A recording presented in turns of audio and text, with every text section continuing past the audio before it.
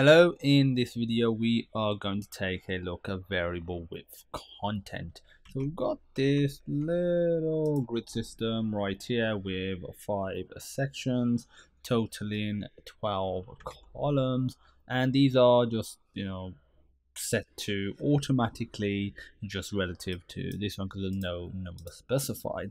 Watch what happens. Let's say if in here I increase the text a bit.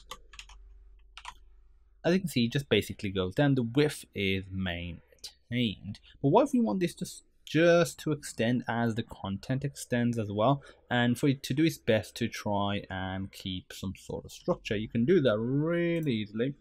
You put call and then the actual breakpoint that you want. So it'll be dash nothing if it's extra small, SM if it's small, medium for MD for medium, LG for large, XL for extra large, and XXL for extra large. Then you put dash auto. I'm going to put dash auto for all sizes, so this is just going to trickle up from extra small.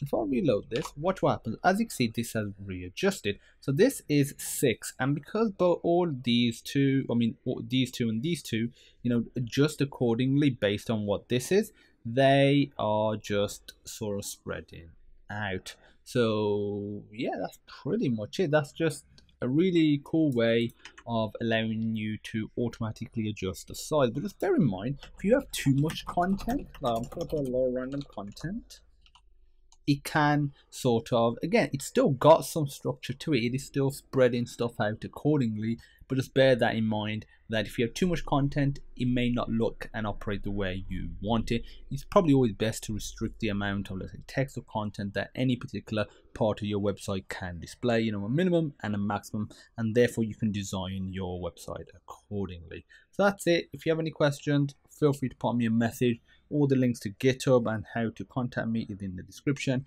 And as usual, I look forward to seeing you in the next video.